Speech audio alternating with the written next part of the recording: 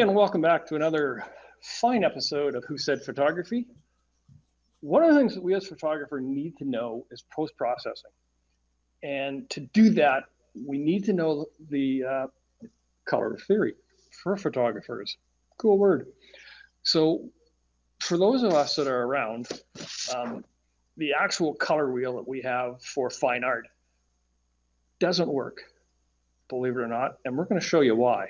So today online, we have Blake Rudis from F64 Academy and F64 Elite, and he and I will be going through color theory for photographers. Blake, how you doing? Good. How about yourself, Bob? Good. So this is your first time being on the show. So tell us a bit about yourself. Well, I started out as a fine artist, pretty much. I got my degree in printmaking, and I kind of self-declared sculpture in there because I did a lot of sculpture courses. But after school, I didn't really have the ability for printing presses and all the heavy equipment, so I went into painting. So I kind of painted my whole life, painted a little bit here, painted a little bit there, in the process of doing all the other things that I was doing. And somehow stumbled upon a camera to take pictures of the things that I was painting. And then I got really into photography. Started in 1999 with a film camera, Canon AE1, and dabbled in it, but didn't really get too far into photography until the digital world with HDR processing, because I like the process of HDR photography. I like, how meticulous it is to build upon the steps in post-processing. So right now I kind of pride myself in a workflow. I don't know if you want to call it an expert or something like that, but that's the thing that I like to do. I like to develop workflows to make you more efficient, and in the process get beyond a comprehension level of things like tone and color and actually understand what it is that you're doing, so that when you go into post-processing, there's no question. I know what I'm doing because I know what I need to do with tone, and I know what I need to do with color. And a big part of that comes from my background with color theory as a painter. So there are a lot of color theory studies in my painting days that transitioned very well into photography. Awesome. Great. Okay, so let's start with why the color wheel doesn't work in Photoshop. What are the differences? The main difference is I call it the digital color wheel as opposed to the regular color wheel or the painter's color wheel. The painter's color wheel, your complementary colors are going to be red and green because that's how it works on the color wheel when you have red, yellow, and blue. But the difference is that in the digital world, we have additive color and subtractive color. The color that's seen on screens and the color that's put on a print. The color that's put on a print is CMYK. The color that we see on our screens is pretty much RGB, or red, green, and blue. So how you know that the digital color wheel is different is if you go into Photoshop with a color wheel and you look at the color red. If you were to press Control-I or Command-I to invert it, the opposite color of red in Photoshop will be cyan. The most highest saturation form of red will be cyan. However, on the painter's color wheel, if you were to invert the color red or move it directly opposite on the color wheel, you're looking at green. So we have to kind of take the idea of the painter's color wheel and not discredit it and leave it alone, but just push it off to the side for a little bit while you work on your digital images, because we're working with additive color and subtractive color. So I don't like to use those two terms, because the minute you say that, people are like, forget it. He just said additive and subtractive, and I don't like math. But it doesn't really, don't think about it like math. The basic concept is anything you invert or reverse in Photoshop, or any program for that matter, you will see what the opposite is of that color. And how that helps us as photographers is that we can better understand our images and how to post-process them if we understand what its complement is. For instance, in the painting world, if I was painting a robust landscape and my greens were very saturated, there's a couple things that I could do. I could add a little bit of white to tone them down a little bit. I could even add a little bit of red to those greens to tone down the color green. Or I could add more red around the color green, right? Here we are in the photography world. If my reds in my picture are just blowing up the image, instead of controlling the saturation in the color red, if I were to add a little bit of cyan to that color red, it will subdue that color red. So understanding color theory from a painter's perspective, bringing that into the world of photography, you have a big advantage of of knowing exactly what's going to happen to the colors when you do this. When I do this to a curve with this color, this is going to happen. So getting into curves is a whole different thing, because the opposite of the red channel would be cyan if you were to invert the luminance of the red channel. And that's a whole nother can of worms that ends up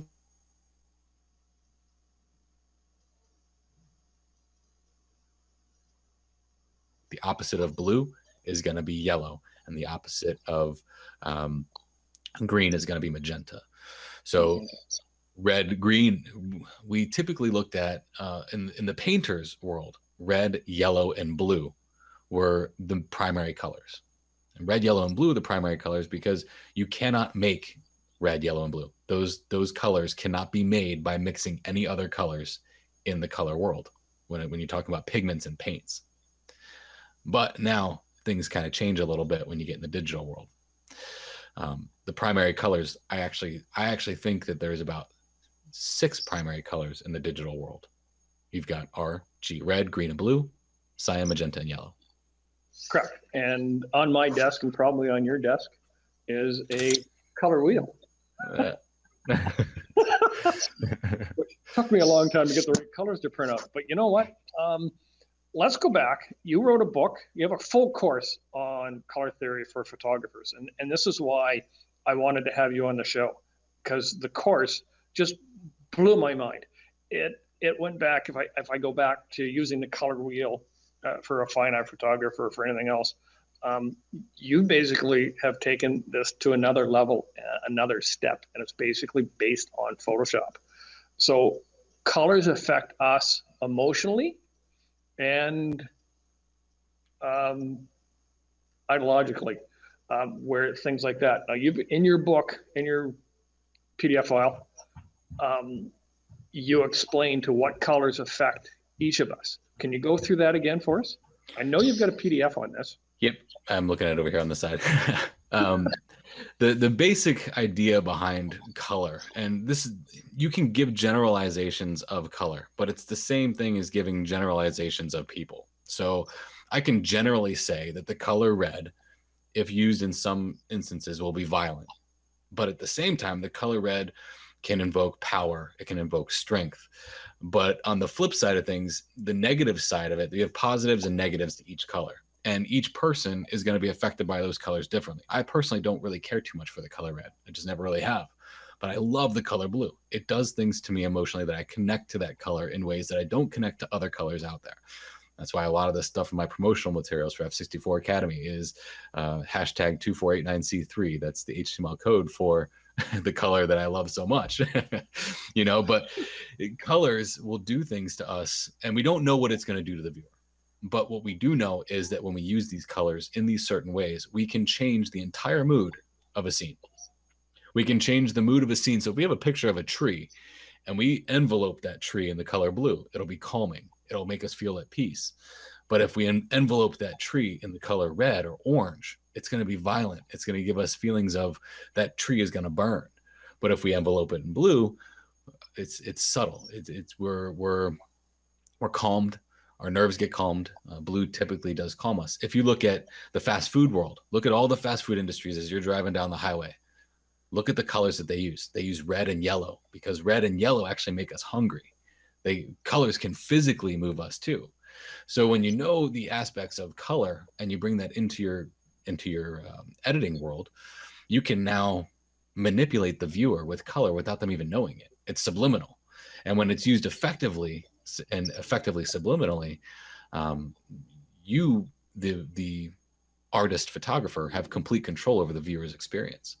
But you don't know how they're going to experience that color. Like I said, I'm not a big fan of red, but I love the color blue. If I see the color blue in there, I'm gonna gravitate towards that image. I will see that in a gallery and I will beeline towards it because I love that color.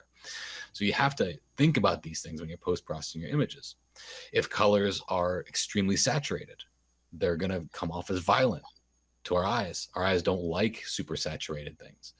So those are things to keep in mind when it comes to mood and color and how people perceive things based off of what is in front of them. Yeah, that kind of makes sense. That makes sense. I understand that. So in curves, we can add the opposite color, and it will bring down the tone. So you've got a really good explanation in the book on how primers and the other colors. I haven't got the book in front of me. Bring up your PDF for us, please. Share screen. And just, I would like these people to see exactly how a lot of these colors work together. Because you've got this great example on yours for color interaction. So if we can just kind of go through this and how it actually works, because like this one. Yeah, on this one here, it's the center square on this is the same color. Right. But you can see because of the white and the black, the differences be how the gray and the black works and the gray and the white works. Yes. But it's not just this is a simple way of looking at it. But if you move up a little bit to some of the other colors, so this is even more interesting. So you've got the red and the cyan here. And the squares are the exact same.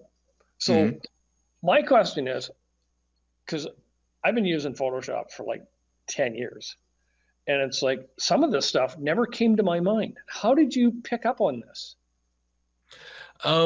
Really, one thing I did, this is an interesting one right here. Just talk about this before I get into that. You talk about color intensity based off of this. If you actually were to take this and turn this into a black and white image, this gray square is the same value as this blue. This gray square is the same value as this yellow. And these blue and yellows are the same value. So if you were to desaturate this image and take all the color out of it, it would be all the same color gray. But you see the intensity difference that's happening in this when this gray is on this blue and when this gray is on this yellow. So even though tonally, they're all the same color. If you were to turn this into a black and white image, all the tones are the same. That's the interesting thing about color intensity and how color works. Now, where I got into this, when I was painting, I was doing a lot of, do you want me to stop sharing my screen now? Sure. Okay. When I was painting, I challenged myself to paint 2 identical paintings. They were about this big. So they were only about maybe 8 inches by 8 inches. But the whole idea was anything I painted on this side, I would paint in reverse on this side, and I would try to invert the colors in my mind. So my goal was to try and understand color theory. And this is funny because this is the important part in the painting world versus the digital world. And you're going to understand why this is funny in a second. So I painted this image, this painting to look exactly like this one. It was all abstraction, right? So if I used blue over here, I used orange over here. If I used red over here, I used green over here. So I painted both of these paintings to be completely reversed and inverted as far as the color spectrum is concerned. So when I brought that image into Photoshop and I inverted it, none of my colors were what I painted on the other one. And I was so pissed at myself. Like literally, I was mad because my colors didn't match. But if you think about it, the color in the painting world is not the same as the color in the digital world. And it wasn't until 10 years later that I discovered that. And then the light bulb clicked. So the paintings that I painted are the right inverses of each other in the painting color wheel world.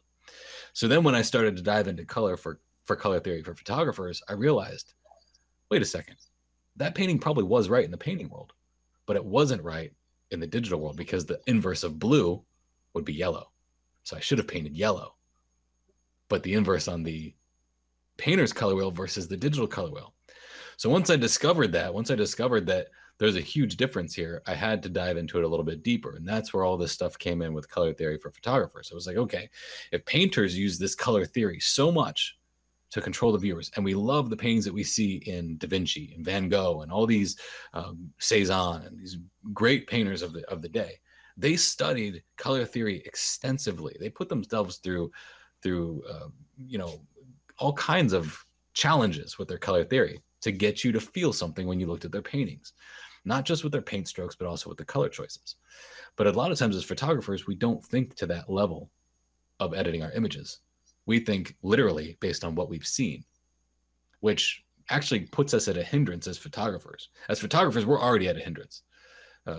Painters have a great niche or genre of the arts, if you want to call it that, because when you look at a painting, You're looking at the color, you're looking at the brush strokes, you're looking at the paint application. You have three things that you're looking at when you're looking at that image. What are you looking at with a photograph? You're looking at a flat picture of something that your brain already recognizes. So viewer retention on a photograph is only about maybe 5 to 8 seconds. Viewer retention on a painting can be anywhere from a minute to 3 minutes, because they can captivate you with not only color, but also with brush strokes, with the subject matter, and how they develop the scene. As photographers, we typically don't get that opportunity. I can't say, hey, Half Dome, can you move over a little bit to the left? And I can't paint Half Dome in Yosemite moved over, but you can paint it wherever you want to. The thing about photography, we take literal things. We take pictures of literal things. So what control do we have? Sometimes we don't have control over the subject matter. We definitely don't have control over the weather if you're a landscape photographer. I can tell someone to move their chin if I'm doing a portrait, but the next level of photography post-processing then comes with color and how you see color and how you let the viewer see those colors. So color theory is critical. If you don't understand it and you're post-processing your images, you're missing a huge element to your control over the viewer. Yeah, well, see, this is where I was about 6 months ago, was trying to understand color theory. I just wasn't able to capture it. Like I said, I was using an older color wheel. I understand the opposite between the two, but I really didn't understand how Photoshop worked with color and how I can make certain colors pop and make things work. So after your course, and your course basically, again, tone, color, and effects, with those three ideas in there, I was able to better understand how I can control my colors and what items I want to make sure that are popping off the page. Because there's so much there that you want to make sure that the image that I've done, my mind, what I see is the viewer is seeing the same sort of idea, and we can control that with color. Right. One of the biggest things that, again, blew my mind away was how I control color with curves. Mm-hmm. I had, powerful. Very powerful. Was it, I think it was one of your courses that I took, or one of your YouTube videos I watched. I'm sure it was you. If it wasn't, I apologize. That's fine. Basically, it's curves are curves, or levels is level, but curves can be levels and curves. Right. Yeah. Yep. And some of these things, like, just blow my mind. It's like I've been using Photoshop like I said 10 years. Curves are three-dimensional. They are. Yeah, it really is. It's very, very powerful, and I don't think really understand it. One of the things about that course is the courses in the Zone System Express. I go over tone, color, and artistic effects, and when you segregate a color onto a curve, you now have complete control over that color as a painter would. Now, if you're in Adobe Camera Raw or Lightroom and you move the red slider and you change the hue, the saturation, the lightness, red actually has a little bit, because you're dealing with the red channel, has a little bit of yellow in it, has a little bit of orange. So when you move that, you're not getting a good, real collection of the color red. When you segregate red onto its own mask and you adjust the curve, you can now say, okay, red, I need you to get darker in the darkest areas of red, but stay light here, because I don't want you to move here. And then you can say, okay, well, red, I need you to get a little bit more red. So you can go into the red channel of the color red and say, boom, just a little bit more red. Then you can go into the blue channel and make that red a little bit more yellow. So now you basically, if you imagine yourself with a palette in your hand, mixing paints and putting it on your photograph, that's what you're doing. You're becoming a painter of not only light now, but also a painter of color. And some people will say, well, doesn't that get into the realm of, not displaying, actual what was actually there? Well, for the most part, you do get into an artistic realm that way. But if you're not doing things for photojournalistic sake and you're doing things for art's sake, anything goes. Anything goes. Change that red to purple. I don't care. If you think that looks good, do what you feel that you need to do to get that image to look like you imagined it. I mean, it's in your head.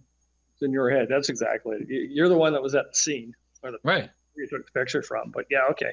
So people have to understand too, like if you had a curves level and you want to make an adjustment bring down the reds, and you bring it down. You've got a great little page on that one as well, that you can add cyan to it.